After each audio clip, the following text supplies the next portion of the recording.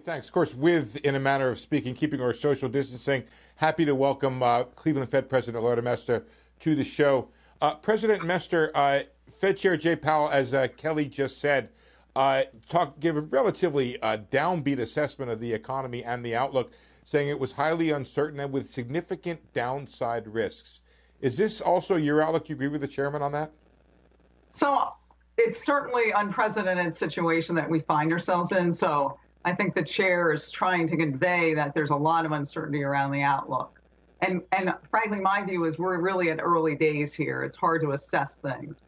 I think a reasonable outlook at this point is that we could see, as the economy starts to reopen and activity picks up, some improvement over the second half of the year. But at the end of the year, still we're going to have output below the level it was at the end of last year. And we may see the unemployment rate come down, but it's still going to be in the double digits or maybe high single digits. So I agree that that's a reasonable outlook, but a number of things would have to fall into place for that to happen. And an almost equally probabilistic outcome is much more dire than that. So right now we're in this situation where we really want to make sure that we're doing all we can, certainly at the Fed with our tools, right, to make sure that the economy is in as best a position it can possibly be in when the recovery starts and we see an increase in activity. I think it's early days now. I think we're going to need more support from the fiscal side of things. Because this shutdown period is going on longer than I think anyone anticipated in the beginning, and there's just a lot of pain out there. Let's leave aside the fiscal side of things, which I understand what you're saying, and I understand what the Fed chair said about that. What about the Fed? Is the Fed doing all it can right now to bring about the best possible outcome that you can predict from this? So we're doing a lot with the tools that we have. So, for example, we have a number of facilities that we've set up in terms of 13.3 facilities, which, of course, are allowed under the Federal Reserve Act, the Section 13.3. Some of those are operational. Some of those are still being set up. And in the announcement for the Main Street lending facilities, which is yet to come online, but it's being set up as we speak, right, we've said we're looking at the nonprofit sector to see if there's something more we could do there to support that part of the economy, because that's another important part of the economy. So we're using our tools. We've used some of the tools that we used in the last financial crisis. We've innovated and have other tools. Again, we're trying to help, right, really bridge over this period where there's a shutdown in economic activity so that we're helping households have credit. We're making sure that businesses of all sizes have credit flows, and we're making sure that municipalities have flow of credit to them.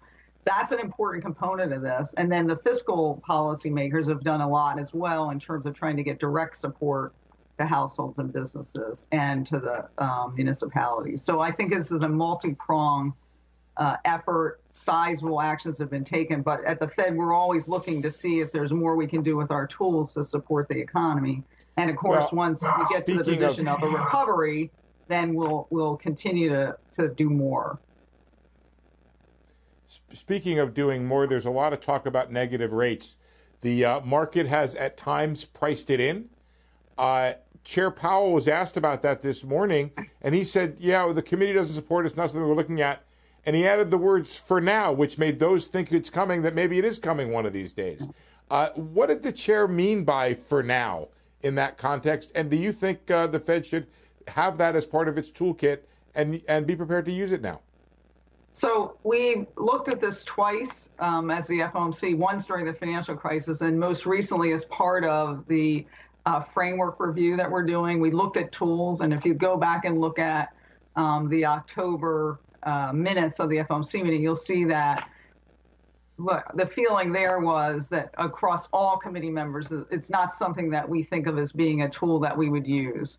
The Fed never says never, right? Circumstances could be different, but that's not a part of the active discussion. We have tools at our disposal in terms of including the quantitative easing or the asset purchases that we did during the last crisis, and also forward guidance that I think is effective. And those are our tools. They're in our arsenal. They're the tools that were our go-to tools. I think that there would be a lot of problems with using negative interest rates in the U.S. financial markets. I don't think it's something that I would certainly want to turn to. And I was part of all members of the FOMC who were expressing sort of not really wanting to go there. But, we'll have to see where the economy takes us. I don't like to ever rule anything out, but I think it hasn't worked necessarily as well or as badly as people thought before other countries started using it. So at this point, there's no active discussion about it. Not something I support at this time. And I think we still have the tools that have served us well in terms of asset purchases and forward guidance that would be in our toolkit. We've used them before. I think we've learned by using them, and I think those are the tools that we'd go to. President Mester, I know Charlie wants to ask a question. I just want to ask one very quickly here. You talked about QE. Am I right in saying that you guys have not really done a classic QE program or a kind of QE program yet that you did in 08 or 09, which is a program designed specifically to reduce interest rates or ease credit conditions? In fact, what you've done is really liquidity-based QE in order to unstick the Treasury markets and the mortgage markets, that you still have essentially infinity QE in your arsenal, not really used in this crisis yet. So I agree with that interpretation. What we're doing now is we're making sure that the financial markets are functioning well, that credit can flow to businesses and households, and the purchases we've done, say in the Treasury market, which was under extreme stress in February, were really meant to make sure that that market stayed functioning. We certainly want to have a financial crisis on top of this global pandemic crisis. And so we've been in the markets trying to make sure that we're providing the backstop needed. And those asset purchases in terms of treasuries and agency mortgage-backed securities are really focused on financial markets. There will become a time when activity can pick up, when things reopen, where regions start, allowing businesses to reopen and people get back, active again, where I think we're going to need to really support that recovery. And that's when, right, our tools of forward guidance and longer-term asset purchases will be important for getting us a recovery that takes us back to our dual mandate goals of maximum employment and price stability. So, right, I think your interpretation is my interpretation. Those asset purchases we've done so far really were addressing the stresses in the financial system and trying to really get stability back there, because we did not want to have a financial crisis on top of this pandemic crisis. That would have not been a very good outcome at all. President Mester, I'm going to ask you a question that may be a little abstract or philosophical, and I probably won't phrase it exactly right, but I hope you'll get the sense of what I'm driving at.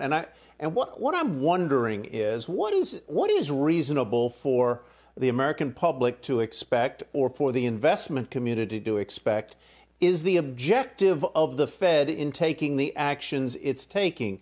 Because the Fed, I think some people think that the Fed is serving as a replacement for the real economy on some level, and that all of the actions the Fed has taken and all of the stimulus that's been put in by the federal government is becoming, in effect, a stand-in for the real economy. So can you explain what the objective is in the context of that idea that all of this money is not and can't be a stand-in for the real economy? So we certainly are not trying to stand in for the real economy. But remember, the economy shut down as part of our battle against the pandemic. When policymakers decided and the government decided that that was the best way to try to limit the spread of the disease and to buy time so that the healthcare system could gear itself up and be able to take care of the sick, this is what happened. And so that's why you saw that sharp decline in activity and in employment, because it was shut down. Okay, when that happened, right, financial markets got disrupted. We're trying to build that bridge that both the fiscal policymakers and the monetary policies are trying to build a bridge over this period of shutdown so that the economy can be in its best situation it can possibly be in given the circumstances when the economy opens back up again. So I don't think of this as being stimulating. I don't think of this as being replacing the economy. This is really to help those people in pain from this. And unfortunately, it's the most vulnerable people in society right now who are bearing the brunt of this investment in public health.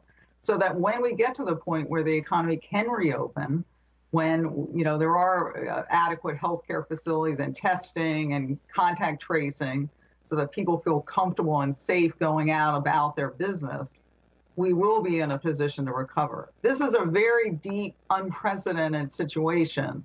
And so I think that I applaud the fiscal policymakers, and I hopefully that people understand that what the Fed's trying to do is not crowd out private sector activity. It really is to build this bridge to get us to the point where when the economy reopens, the recovery can launch. Thank you. Yes, and I'm just going to thank President Mester. Thank you for joining us. I'm afraid we're out of time. There's only 100 more questions, but we'll thank you for coming back and seeing us again soon sometime. All right, Steve, thank you. Thank you all. Pleasure. And thank you, President Mester. You're exactly right, Steve. 100 questions and so little time.